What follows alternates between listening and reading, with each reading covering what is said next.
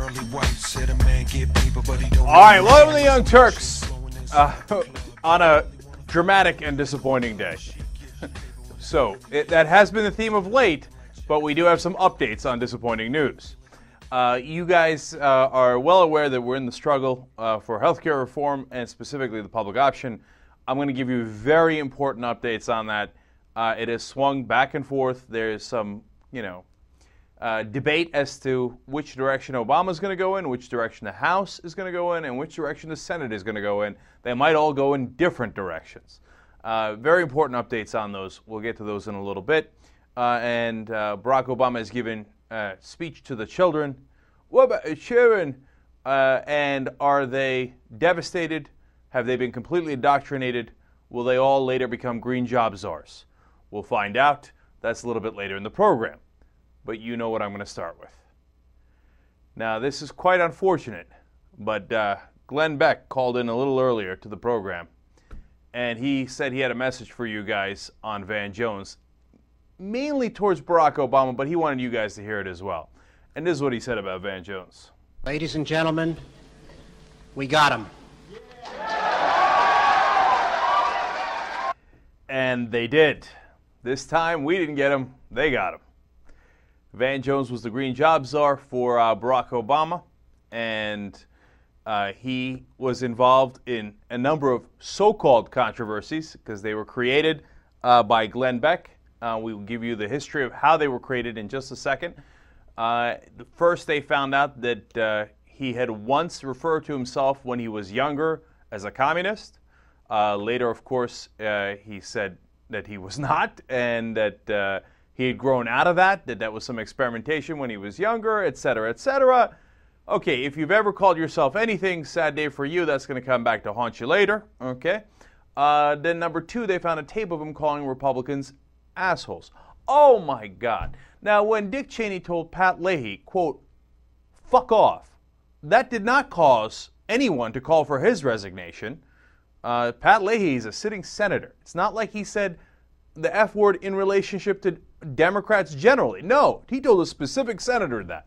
I don't remember Glenn Beck or anyone else saying that George Bush should fire Dick Cheney for that. But of course, they said Van Jones should be fired over once using a curse word. By the way, while he was not in government, Cheney was the vice president at the time. Van Jones had not joined the Obama administration at all when he said that. So if you've ever cursed any time in your life, apparently you're not allowed to be in government. That's a fascinating new rule.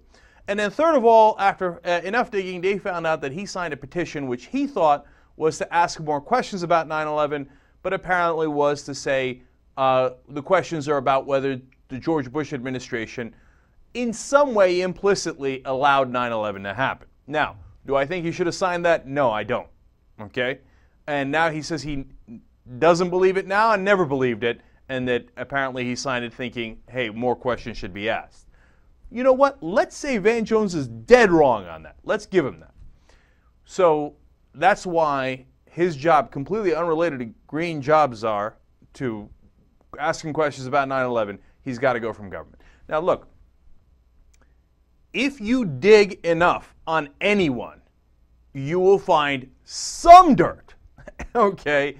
And if you repeat it over and over and over on Fox News and the conservative radio or wherever it might go, well, then it's going to sound like it was terrible, and that's what Van Jones' life is all about. When in fact, of course, Van Jones has, fought for creating more jobs in America through our capitalist system, and by taking, the inner city and providing them jobs through a new movement of turning our economy to a more environmental friendly economy. And these are all things that Obama is, of course, wants to do, and the preeminent expert on that is Van Jones. But since he made some mistakes in his past, he has to go. Now, would I have fired Van Jones myself? Now, you know how I roll. Of course I wouldn't have, right? But if I was the president and you care a hell of a lot about politics, and you say, hey, you know what, I can't, the 9/11 thing's really bad, I can't have it, right? Okay, I wouldn't jump down Obama's throat for firing Van Jones at some point. I think it's a bad idea. I wouldn't do it, but I'm not going to go ballistic over it. But here's what I am going to go ballistic over. Firing him now. Why? Because you just told Glenn Beck and Fox News and every conservative dingbat talk show host and blogger in the country, come after all of my appointments. Find whatever you can on them, however old, however irrelevant, however denounced later in life, okay? If they shoplifted when they were 17, if they said the wrong word to somebody when they were 23, I don't give a damn. Go find all that you can and try to take down every single one of my appointments because I, Barack Obama, will buckle. Now that is a terrible message to send. After Beck pounces on him over and over and says you have to fire him, you say, yes, sir. Van Jones has to go, sir. Man, have you encouraged them. You have motivated them. You have empowered them. And if you were going to fire Van Jones at any point, you could not have picked a worse time. And on top of that, just to add a little extra insult to injury, it was over Labor Day weekend. There were guys trying to create jobs. That's one of his things. And they're like, hey, you got to go. Now, of course, they didn't technically fire him. Van Jones resigned. He said that if I have offended anyone with statements I have made in the past, I apologize.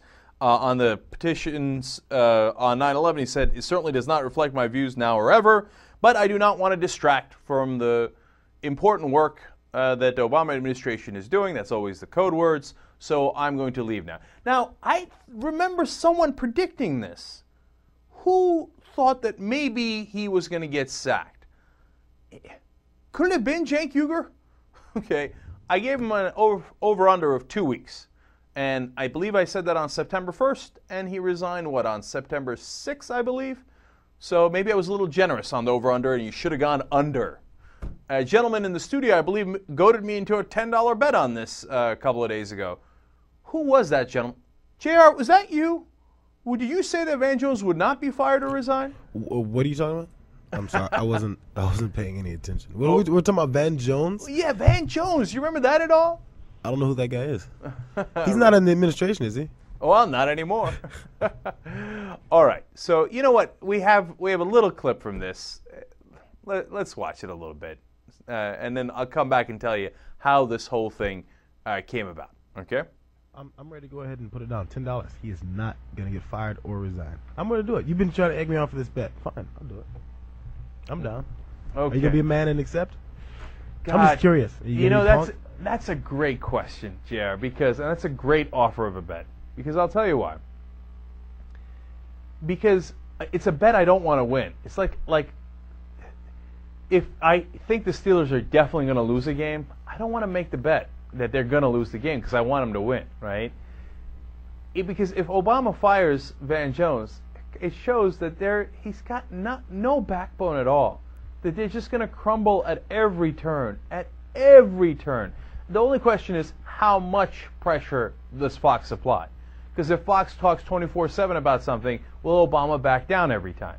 And Van Jones is a very good test case for that, right? So I don't want to win that bet. I hope he doesn't back down. I hope he doesn't fire him. But in the past, they have been... Look, during the campaign, let's be fair, okay? Obama, during the campaign, did a pretty decent job of resisting Fox pressure, right? Rahm Emanuel loves buckling to Fox pressure. So it's a mixed bag, and I'm not sure, how it gets resolved. So finally, do I take your bet? Since I had a big mouth, I got to back it up. Okay, $10. What do we give it? Do we put a time cap on it? 2 months, 6 months? Now I said 2 weeks initially, but you see me trying to stretch it out now. I'm willing to go a little further just because if he doesn't do it soon, he won't do it at all. I think, unless he does something else. Okay. Now if something else happens, no. That's okay. Of course. So let's make it fair. 2 months. Okay. After 2 months of pressure, if he's not fired, I give you $10. If he's fired, you got to give me $10, and then go ahead and be tremendously disappointed in the Obama administration. So, JR, you got my $10? I really don't remember that conversation. Well, that should have refreshed your memory. So, you know. So I was going to get a sandwich. But fine, whatever, dude. Yeah, fine. Are you happy now? Why don't you predict some more horrible things happen? How about that, Jake? Somebody wrote an email, and God bless them, I love them for this. They're like, dude, are you ever wrong? Okay, now that's a funny question. Okay, of course I'm wrong. I paid JR on a bet the other day on Chris Brown, I think. Was he going to go to jail or not? I thought he would. JR thought he wouldn't. I thought John Kerry was going to win in 2004. So of course I've been wrong.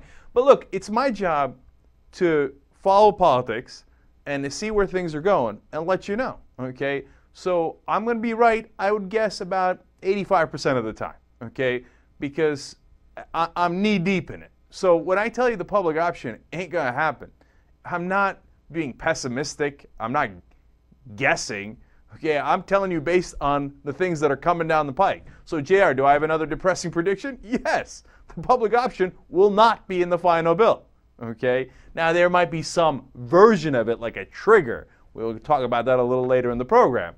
But no, it's abundantly clear that they're not going to do a real public option in the bill. So, now that we've gotten that out of the way, what has Glenn Beck's reaction been to Van Jones being fired? Because everyone agrees that Glenn Beck was the main guy who went after him. He got his scalp, and now what's he going to do with it? All right, well, Beck has a statement. His statement reads, "The American people stood up and demanded answers. Instead of providing them, the administration had Jones resign under the cover of darkness." So let's pause for a second. The guy resigns, still not good enough for Glenn Beck. He did it under the cover of darkness. When would you like to have him do it? Did it have to be at high noon? Did he have to do a press conference where he's like, "Hey, everybody, no, seriously, everybody, I want to apologize to Glenn Beck," and resign? I don't know when there's a good time to resign. So no matter what you do, it is never good enough for the conservative pundits and talk show hosts and politicians. You can never appease them. You can buckle from here to all the way to the end of your term, Obama, and you will never, ever appease them. So let's continue with Beck's statement. He says, "I continue to be amazed by the power of everyday Americans to initiate charge in our government through honest questioning. And judging by the other radicals in the administration, I expect that questioning to continue for the foreseeable future." You understand? There are other radicals in the administration, and we're going to continue to question them into the foreseeable future. In other words, thank you so much, President Obama, for giving us license and at the same time legitimizing what we did by having him resign. You just sent a note to the whole country saying Glenn Beck was right, his crazy, conspiracy theories, this, that, and other thing. And if Glenn Beck draws somebody's name on a chalkboard and circles it enough, even if he misspells it, okay, we're going to buckle to his pressure. So they're going to come at you for 4 years now. In fact, then Glenn Beck tweets this out. Through Twitter, he says, "Watchdogs." I assume that's his listeners who go and try to dig things up. These are all in capital letters. "Find everything you can on Cass Sunstein, Mark Lloyd, and Carol Browner. Do not link before burning to disk." So, those are the next 3 people on his hit list. What are you going to do next time, President Obama? When they find something stupid or silly, or maybe even right, about something that someone said 10 years ago, 20, 30 years ago, you're going to buckle again? Okay. So, for example, they're already on Cass Sunstein. Let me tell you who those people are. Cass Sunstein is the nominee to be the head of the Office of Information and Regulatory Affairs. Very important position. Never even heard of it before. Now, Cass Sunstein is one of the preeminent scholars in the country. Seems like a good fit for there, but of course, we're going to show you why in a second. The conservatives don't think so. And then Mark Lloyd is the Associate General Counsel and Chief Diversity Officer of the FCC. And Carol Browner is the Assistant to the President for Energy and Climate Change. Another energy person that they're going for, because a lot of these guys, as I'm about to explain to you in a second, are funded by right-wing groups. The right-wing groups are funded by the oil companies. Now, why do you think they went after Van Jones in the middle of the healthcare debate when he's doing green jobs? It's because the oil companies are giving a lot of the money for these groups, And their primary concern is that no cap-and-trade passes. I'll come back to that in 1 second. First, a fun little note on Cass Sunstein. So they're going to go after him. He once wrote a scholarly paper on organ donations. And he made the most obvious comment of all time. He said, we don't have a lot of organ donations because a lot of people have not volunteered and signed out the cards, the donation cards, meaning that if they were in a horrible accident, they died for some reason, are they giving permission to you for for us to take their organs and give them to people who need it? You know, I've filled one out. I don't know if you have, but a lot of people obviously haven't, so that's why the number is limited. The most benign point you've ever heard, right? So what is the headline on CNS News, which is apparently a conservative website? And this will be the first line of attack against their next person on their hit list. The headline is, Obama regulation czar advocated removing people's organs without explicit consent. You see where this is going? He said, we don't have more organs because obviously we can't remove people's organs without their explicit consent. They turned it around saying, aha, see, he wants to remove people's organs without their explicit consent. Really? Cass Sunstein wants to come in and be like, oh, you, give me a kidney. You, liver. Okay. You think this won't work? The death panels worked. They got over 50% of the country to believe that nonsense, that the government was going to interfere in end-of-life decisions that you and your family were going to make. That's in a Gallup poll. They got people to believe that because there was no defense. Okay? Very high percentage of Republicans don't believe Obama's even a United States citizen. The birthers won on that within the Republican Party. It was a frightening amount for overall population. And I can go on. And they come up with this nonsense, the latest one being the speech that he gave to children, how he's indoctrinating them into his socialist agenda, and people keep believing it. You think they won't believe Cass Sunstein's? The charges against Cass Sunstein? They're not. Here's what's going to happen. The Democrats are not going to defend him. And when they don't defend him, people are going to think, well, it must be true. I guess the regulation czar wants to remove our kidneys and leave us in a Las Vegas hotel with ice and a couple of stitches in our back. Okay? I mean, they've literally gone to the biggest urban myths in America, and they're willing to use those. All right, so Cass Sunstein's next, and then, as we can see here, Mark Lloyd and Carol Brown, and I wish them luck, and I'm sure that the president will have their back. Right. So now Oberman's trying to make up for this a little bit, and he wrote on Daily Kos, find everything you can about Glenn Beck, Stu Burguiere, if that's how it's pronounced, and Roger Ailes. Tuesday will expand this to the television audience and have a dedicated email address to accept leads, tips, contacts on Beck, his radio producer, that's Burguiere, and the chief of his TV enablers, Ailes.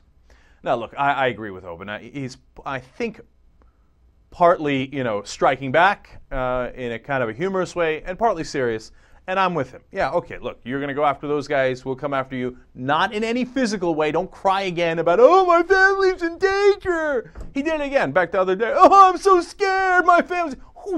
Who on the left is threatening your family? Please, you goddamn liar. There ain't nobody threatening your family. If you're scared because a couple of people don't like you, well, then, as usual, you're a coward. Okay? What we see always with conservatives. But there's nobody threatening Glenn Beck. But look, you tell me that Van Jones got fired over this nonsense, and you can't, I can show you a million things that Glenn Beck should be fired over. But will he be? Of course not, because this is what Roger Ailes does at Fox News. They'll be doing this kind of character assassination on Obama administration, official after official. Now, look, I'm going to take a quick break here. When we come back, I'm going to show you how they did the hit job on Van Jones. We're going to break it down, things you probably don't know as to who started it and how did it grow and at what point did the Obama administration buckle. Young Turks. Do you want another czar? I don't think so. By the way, we got one. We got rid of one. And my job starting tomorrow night is to get rid of every other one. I promise you that.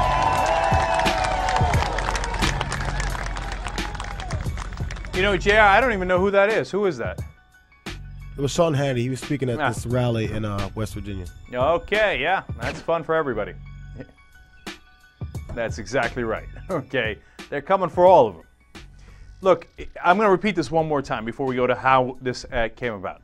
it's not that Van Jones resigned, okay? If you think, hey, he should have never signed that 9/11 nonsense, you know, if somebody emailed us saying, hey, look, he's got to be a big boy in big boy politics, and he's got to know not to curse Republicans even before he comes into the administration. For whatever reason, if you don't believe in Van Jones, that's not my point. My point is, you don't do it now because you feed the beast, and you encourage them, and you legitimize them. And that's why it's such a bad idea. Now, let's go to the people that Obama has unfortunately encouraged and legitimized by firing Van Jones when he did. Here's a guy by the name of Phil Kerpen. He's with Americans for Prosperity. This is a front group for a lot of corporations that give money to this right-wing think tank, right? And then they go out and do their bidding. They do research. They go after people. They bust people in sometimes, whether it's on the healthcare issue. There are a couple of different groups like this, like Freedom Works. And Americans for Prosperity is mainly funded by oil money, okay?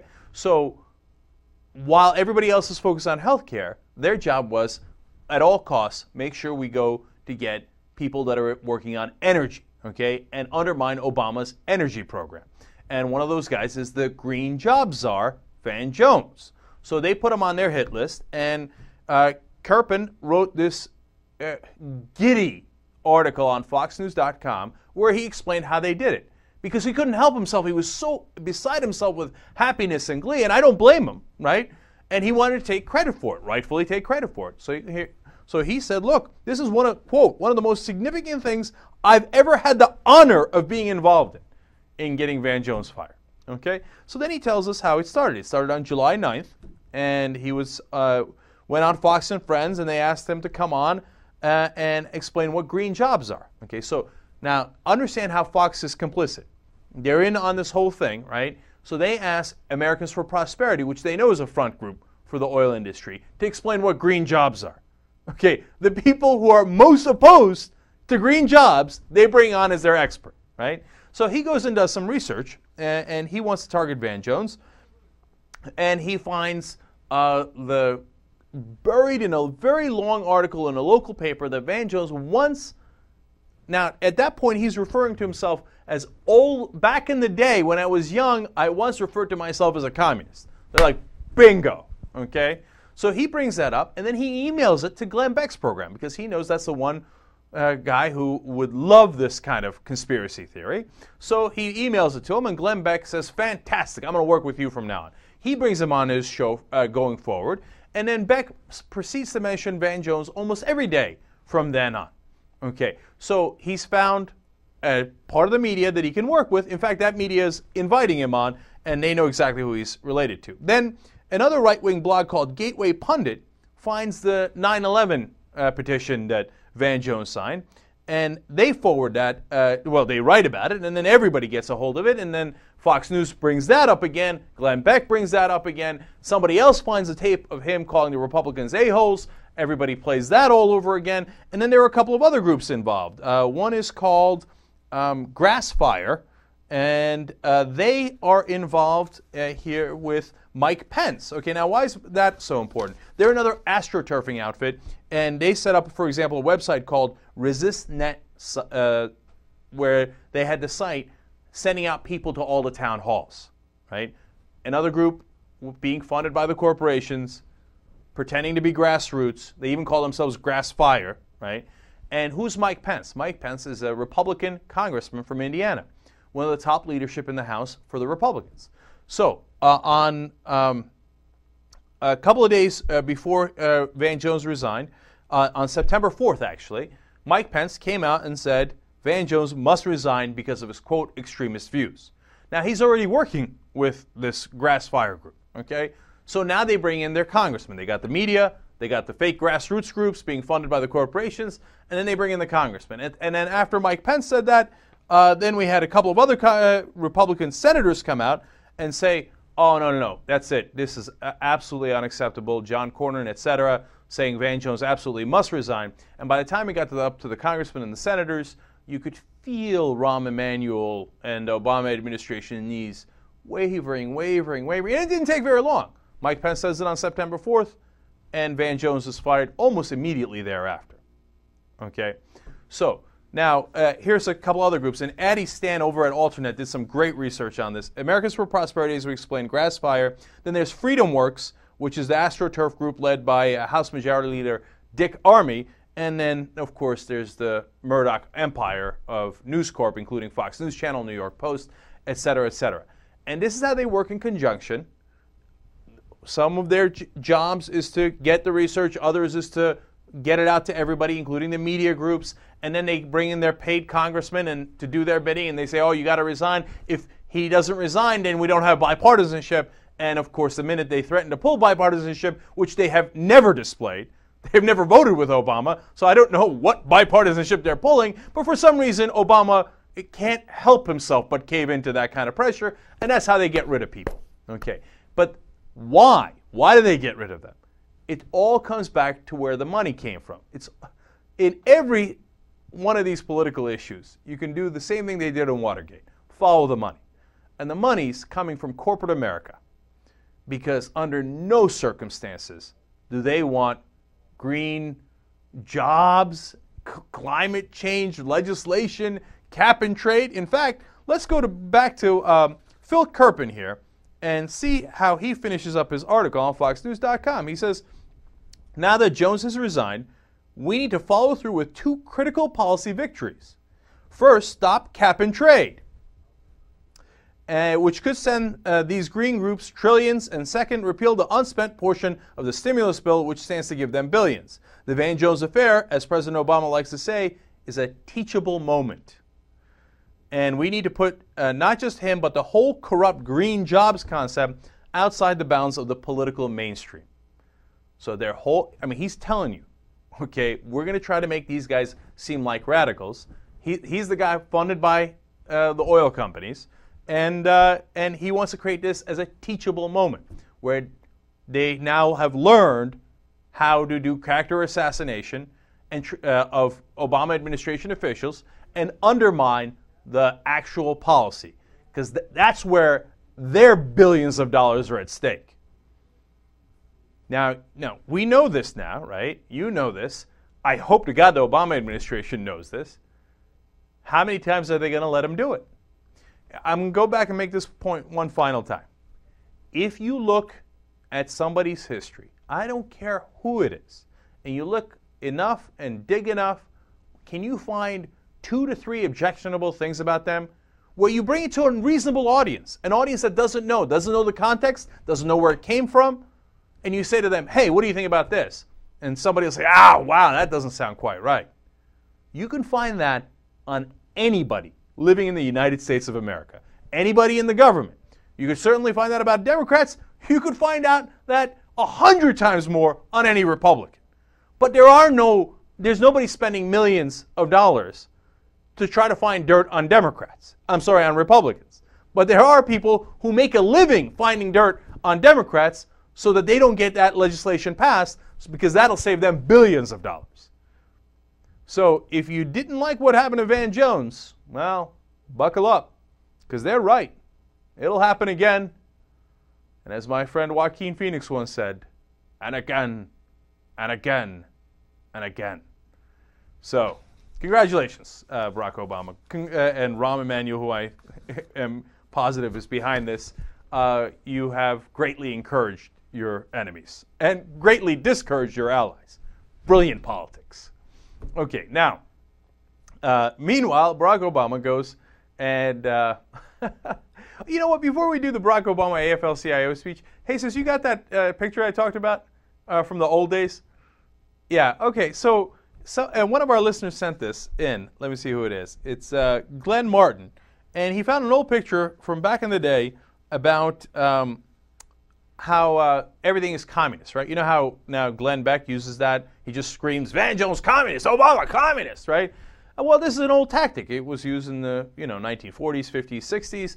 Anybody who was against their whatever the policy of that day happened to be, whether it was cap and trade or healthcare reform or civil rights or whatever it is, they just call them communists. And this old picture is a perfect way to demonstrate that. Let's look at this. People holding signs and the American flag saying race mixing is communism. Okay, these are the same guys, man. They haven't changed at all. In fact, they've grown so old, it might literally be the same guys. And they're still watching Fox News Channel. Well, now they're watching Fox News Channel. And still doing the same old trick, calling people communists. And back then, they desperately didn't want you to mix races. Because you know what that could produce? It could produce a biracial child who might one day become president of the United States. So don't believe the hype, man. I mean, God, I hope none of you are silly enough to think, oh, wait a minute. No, wait a minute. That might be real communism. No, it's a typical smear they've used for decades now.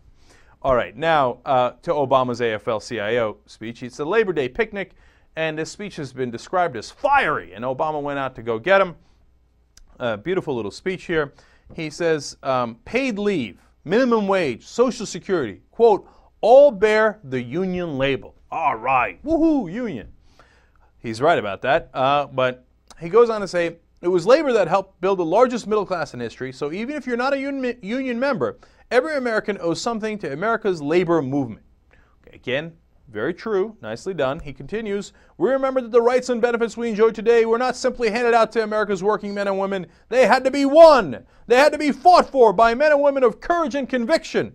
From the factory floors of the Industrial Revolution to the shopping aisles of today's superstores, they stood up and spoke out to demand a fair shake and an honest day's pay for an honest day's work. Many risked their lives, some gave their lives, some made it a cause of their lives, like Senator Ted Kennedy, who we remember today. And then, of course, gives the usual platitude that Obama does, where he says, your voice can change the world, your voice can get health care passed, your voice will make sure the American worker is protected, you can build America, I need your help. And by the way, if you actually do speak up, I'm going to make sure to ignore you. Okay, now, why do I say that? Because these are beautiful words. I'm inspired. Ooh.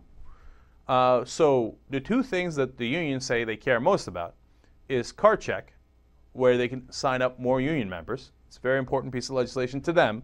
It's not as important to me, but that's their bread and butter, right?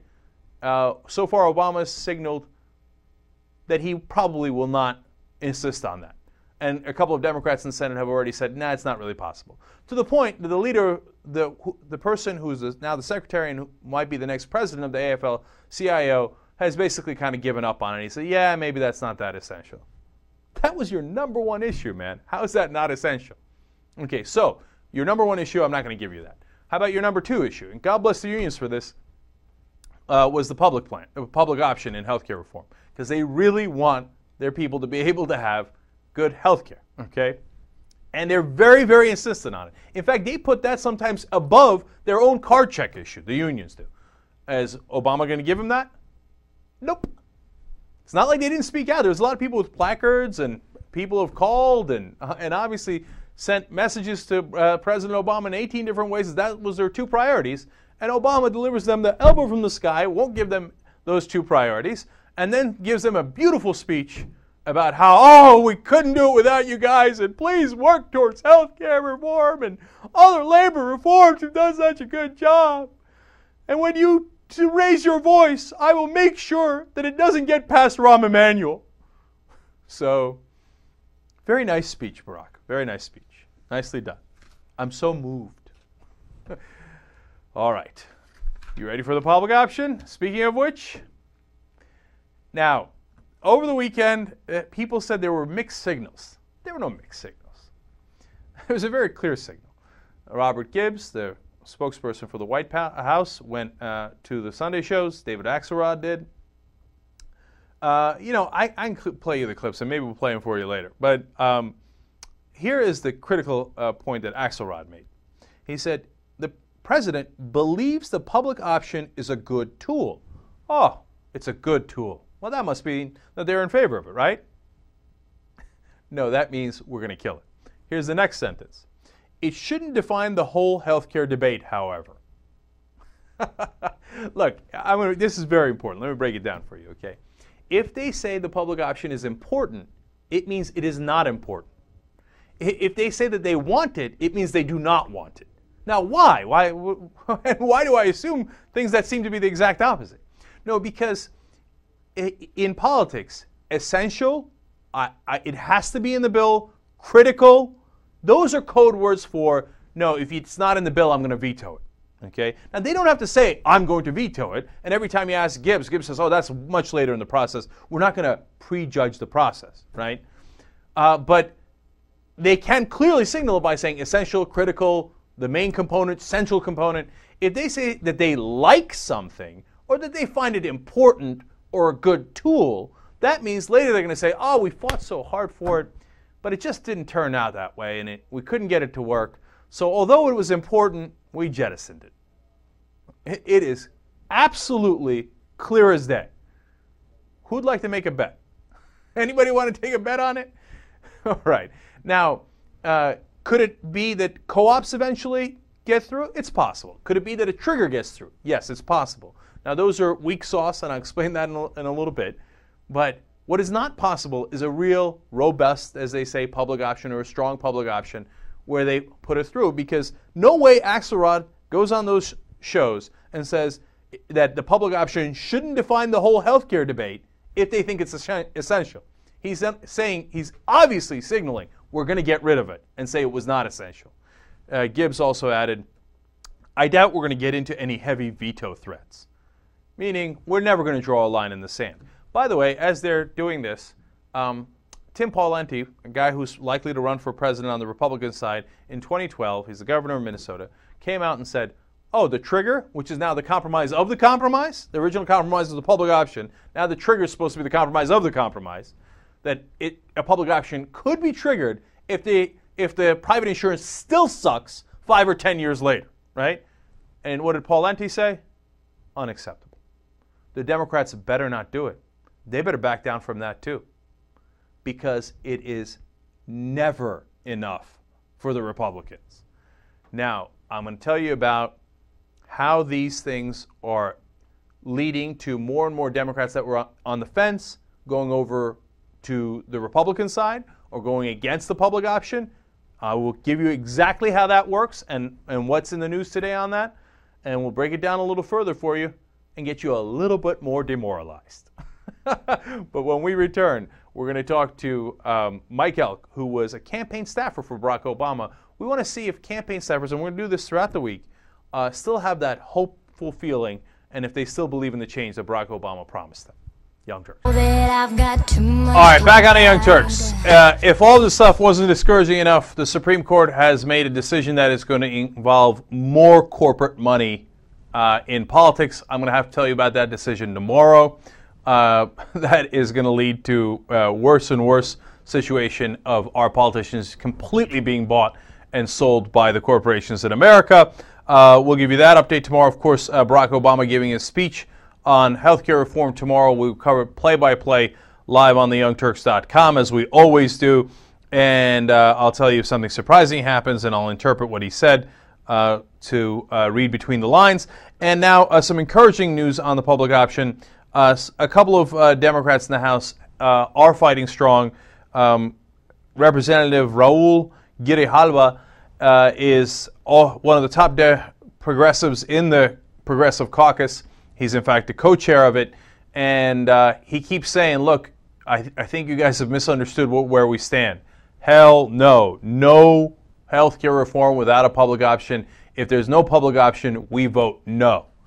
If he sticks to those guns, that would be amazing. But he has been very adamant on that, and he has called it, if they do a health care reform without a public option, he said it would be, quote, a surrender. Now, them's fighting words, and I like that. And then Congressman Anthony Weiner has been one of the few real brave guys out there fighting for real health care reform. He just wrote an editorial saying, hey, you know what? Next time we'll come at him with single payer. Shot across the bow for Barack Obama. Hey, if you don't like the public option, how about single payer? He said it's a perfectly good system. It works for Medicare. It works for everybody under the age of, over the age of 65 in the country. And that is still an option for us if you don't like the public option. So I love Weiner saying that. Now, finally, Barack Obama gave that speech to the kids today that was so controversial about indoctrinating kids. It was so terrifically dull that we chose not to share it with you. He basically said, rah, rah, rah, stay in school, you'll be awesome, you can make big change. And now, of course, that it was as uncontroversial as we thought it would be, of course, the Republicans are backpedaling. Florida GOP chair, who had originally called it socialist indoctrination, said, quote, "It's a good speech. I'll let my kids watch." That was Jim Greer. And then Newt Gingrich came out and said, no, it's a fine speech. Quote, "I recommend it to everybody."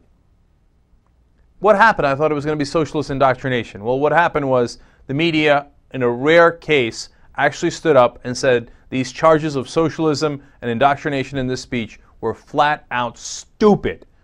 John Harwood said that, and he is, a guy who does a lot of the conventional wisdom in the mainstream media, from the Wall Street Journal and NBC. Tom Friedman from the New York Times called it flat out stupid. So then the Republicans backpedaled on it, and he gave the speech, and it went off without a hitch and was completely dull, as I said.